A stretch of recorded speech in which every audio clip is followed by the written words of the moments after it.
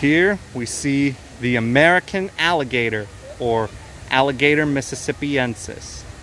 This is a prime example of wildlife conservation success because alligators were hunted almost to extinction for their skins, which were used to make belts, shoes, purses, and wallets.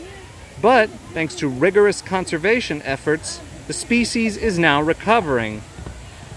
They are found across much of the southern United States, such as Florida, Texas, and here in South Carolina.